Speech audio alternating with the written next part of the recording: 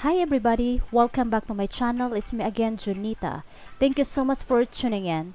If you're new to this channel, please don't forget to subscribe and also hit the notification bell for you to get notified for our new upcoming video. This channel is about making money online, home-based jobs or work from home. We upload videos for online teaching, call center or BPO jobs, chatting, writing, transcription, and a whole lot more. In today's video, we are going to learn English. Yes, you heard it right.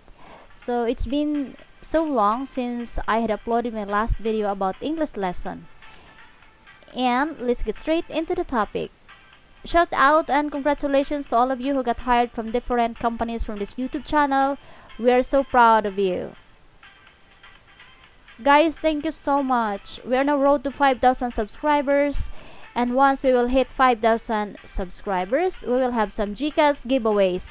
There will be 10 lucky winners and each will win 100 pesos via GCash. Alright, now let's learn English today. Our lesson for today is about identifying the plural nouns. Now, I have chosen this kind of topic because I found this one unique. And I know that when you're an English learner or when you are an English teacher, this information is very essential in your learning journey. And when you are an English teacher like me, this is very essential as well in our teaching career.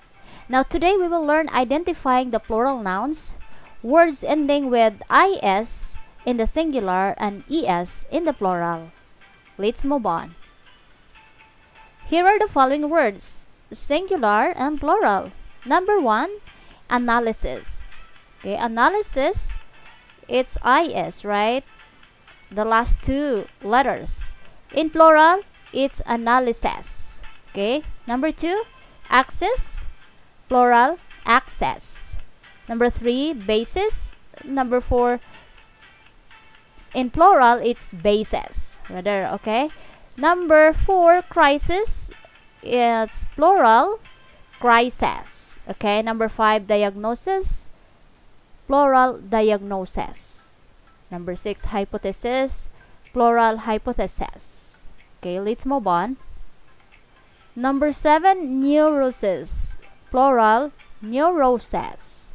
Number 8, oasis, plural, rather, oasis. Number 9, parenthesis, plural, parenthesis. 10, synopsis, plural, synopsis. 11, thesis, plural, thesis.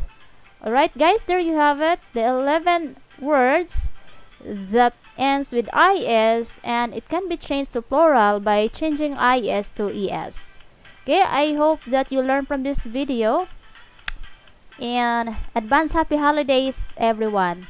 Okay, if you like this video, please like this video and also share this video to your friends and relatives who also want to learn more about English, okay? And subscribe to this channel. And please keep in mind, the more you learn, the more you earn. Thank you so much for watching.